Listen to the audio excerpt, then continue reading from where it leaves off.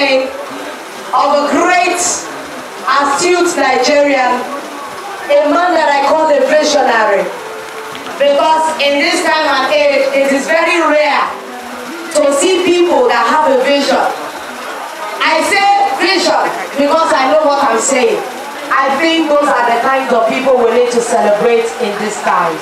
Put your hands together for Babatunde, Olalere, Gbadamosi. Babatunde Olalere Gbadamosi is 51 years old today. Wow. He looks really young. For me, I would think he's older than that. We have a lot of guests in the house, a lot of dignitaries, family and friends. And today, we also want to know what they feel and think about Babatunde Olalere Gbadamosi. He's been a very good man. He's one of the greatest men I have known, I have met and worked with. Some are born great. Some achieve greatness. Some have greatness thrust upon them. He has it all. He was born great. We are all from a great big family, the Gbadamosis of Ikorodu.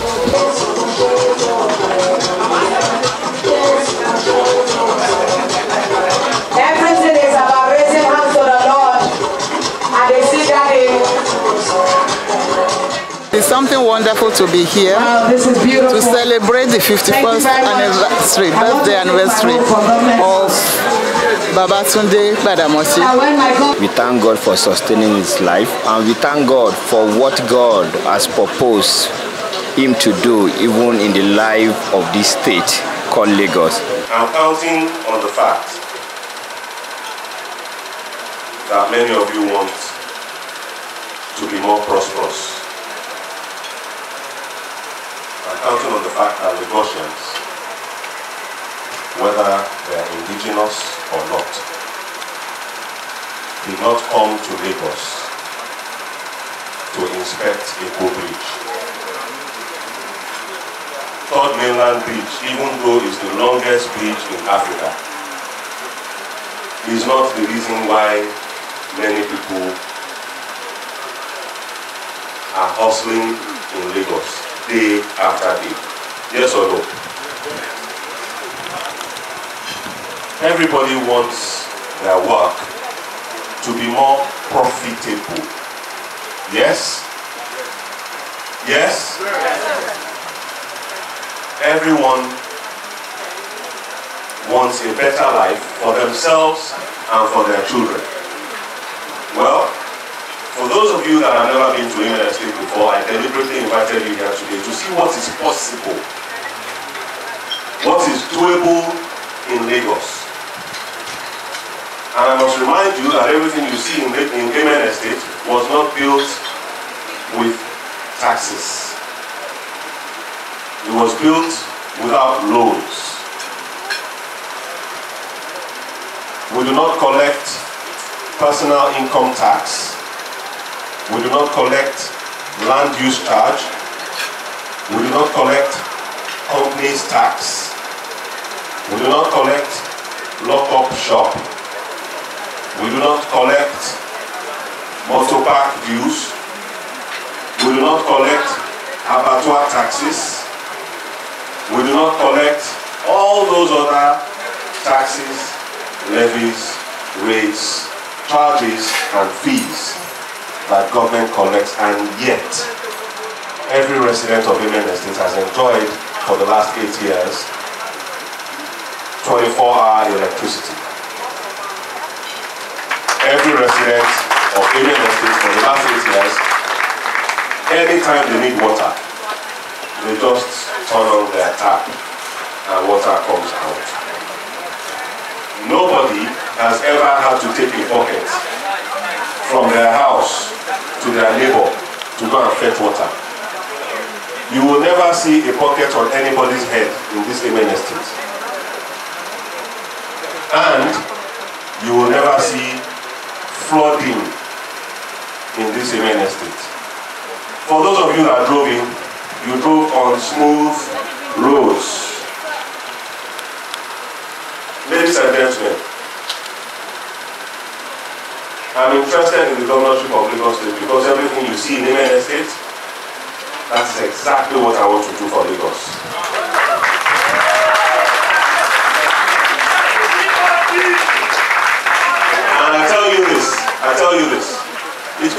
way easier to achieve it in Lagos. Why?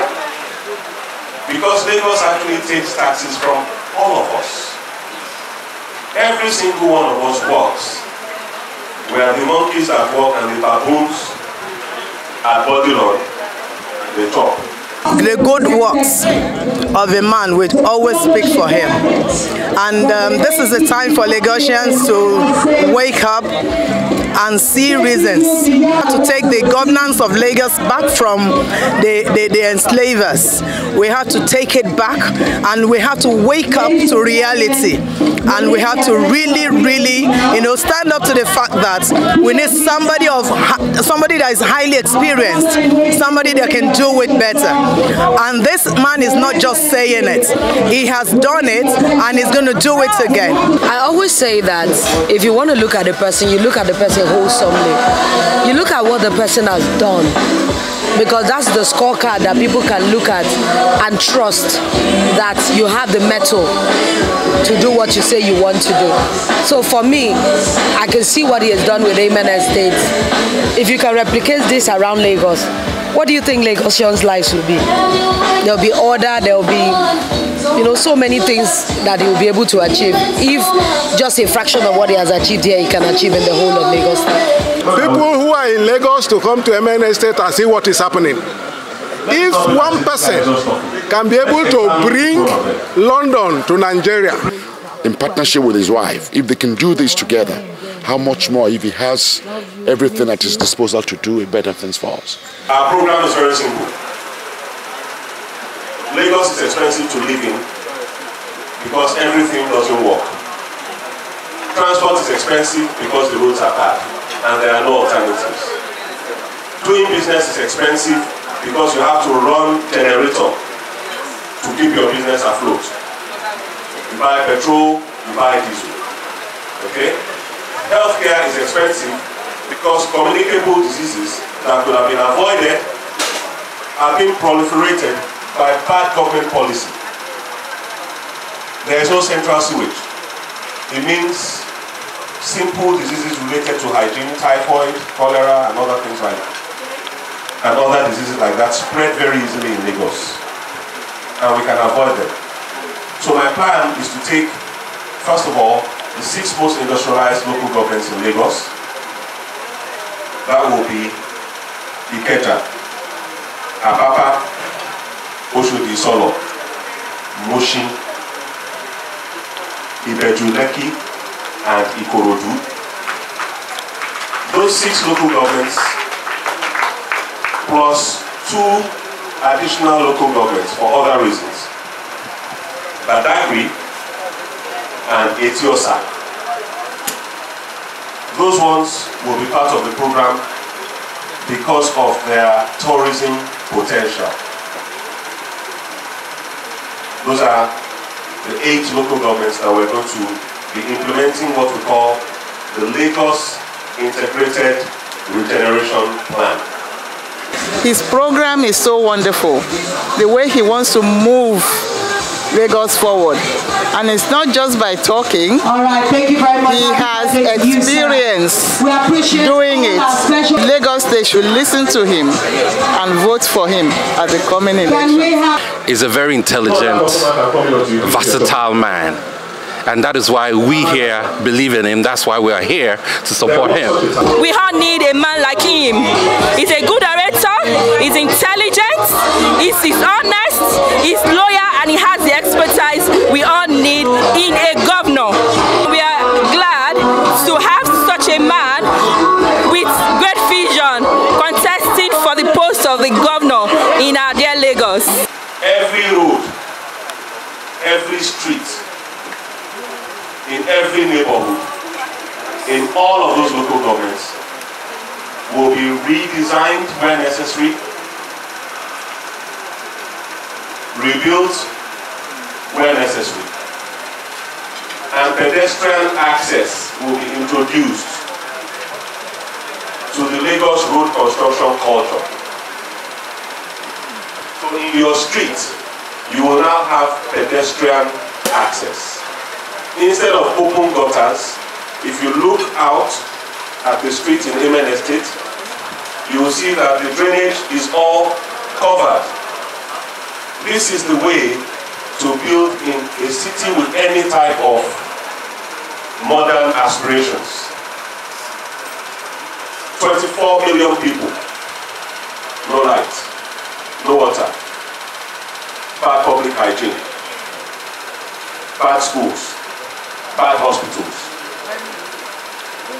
Everything can be fixed. If he's been given the opportunity to become Lagos State governor, he's going to do wonderfully well. Lagos State is going to be a city that is better than Dubai. That's if BOG is being given that opportunity. Because he knows Lagos, he knows how to move it forward, he has the experience. I'm very sure, very confident Lagos will have it much more better than we have in it now. And his stuff, you can see, is loaded. So you can bet, everybody can bet that Tunde Gbadamosi, BOG will transform Lagos. He has all it takes to move Lagos State to the next level. He has done it. MN State is a proof that he can do it. This is a man who will bring Lagos into that mega city we are talking about. He's somebody who has the vision and the direction. He's not corrupt. He has been directing the affairs, and we have been following, and things have been working. And they are kind of the people we want. He has passion for the state, and he has his own focus, what he intends to do. There is nothing you see abroad. All the beautiful airports, the nice roads, none of it grew organically. It was all built. And that's what we plan to do with Lagos. Now, people are going to ask questions and say, how on earth are you going to find the money to do it? Well, I can tell you that the money is available. And I'll be correct in saying that. Because successive governments in Lagos have regaled us with tales of how they have grown the internally generated revenue of Lagos. And they have been correct. They have done that. They have squeezed us and squeezed us and squeezed us for every penny that we can afford to give. Even the one that we can't afford to give, they will force it out of us. I'm confident enough if he becomes, the next governor of Lagos State, this godfatherism stuff would be a thing of the past. Because I'm very, very sure that it will definitely root it out. Definitely there'll be a change when he gets into power. It won't be the same one sope or the oracle said this or the oracle said that. No. Definitely there's going to be a change from the norm we have now. It's an Herculean task. I know that it's an uphill battle because there is a power that has been entrenched in the politics of Lagos. The Bible says all things are possible to them that believe. We believe in BOG. We believe in 2019 is our time. I can't wait. I can't wait. I'm praying to God, keeping my fingers crossed, doing all I can within my own powers. Bringing on board some of my friends, some of my business associates, my customers, to make sure this dream of BOG 2019 is a reality. So that BOG becomes the next governor. And that's why I'm here today. Yes, that's why I'm here today. For your unwavering support and unrelenting guidance that helped in leading our path to success, you are being honored with much appreciation and gratitude. That is a big one. Put your hands together. This is from Lagos State University. Last room. She's been a very wonderful person to the student world, and we've been representing him in the student world. And the all students of Lagos State are very happy, and some of them are here to felicitate with him. A leader, very simple, down to earth. He's a very strong member of Redeemed Christian Church of God. He's a man of vision. One of the most wonderful people I've ever met in my life. He's very, very nice. He's very understanding, caring, and ready to listen to everything you have to say. He's very straightforward, very sincere, very, very articulate, and most especially very humble. He's humble to a fault. He's a man of excellence. He's a real gem. He's a man who has contributed immensely to the real estate industry in Nigeria. In the name of the Father, the Son, and the Holy Spirit. Amen. Congratulations to you, sir. Happy 51st birthday. My wish for Babatunde Olalere Gbadamosi is to have his next birthday in State House as the governor of Lagos State. Fantastic. In fact, I'm joining hands with him to make sure that is achieved. We are praying, not only me, we are praying fervently that God should answer that prayer. That's what we are expecting, and that's what will happen. I'm very sure. By the grace of God, inshallah, it will hold in the government house. Allah, sir.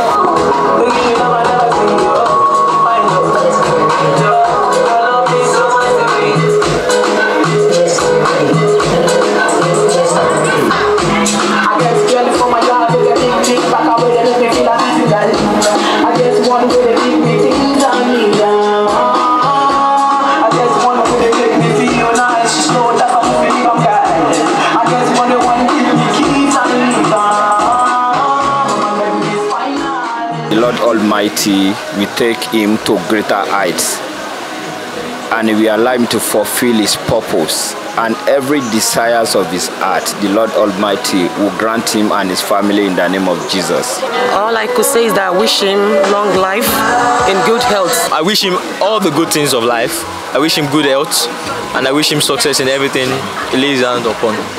I wish him all the very best. I pray that all his dreams and everything he desires comes to pass. More life, more happiness, more success, and everything he'll wish himself. And I'm pretty sure he'll get there. He's a good man. Everything he so wish himself, the best. I wish him long life and prosperity, all the best. Good health, sound mind. Long life, good health. Wish him all the best. Oh, I wish him all the best. I wish him all the best as the next governor of Lagos State. I believe strongly in him, and I know he will get there. I wish him all the success in this particular political endeavor. We will support him with everything we have. He's our man. We are his people. And we're going to give him all the support he needs. I know at the end of the day, we will have cause to celebrate.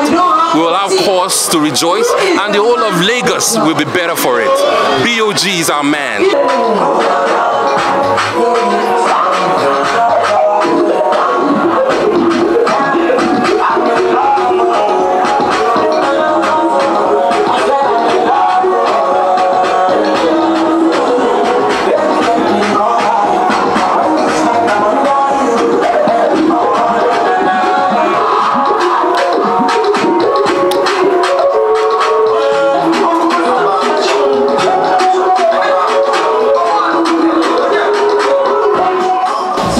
We're all looking for a change. We're all looking for, something that will change the status for us. PDP has come and gone.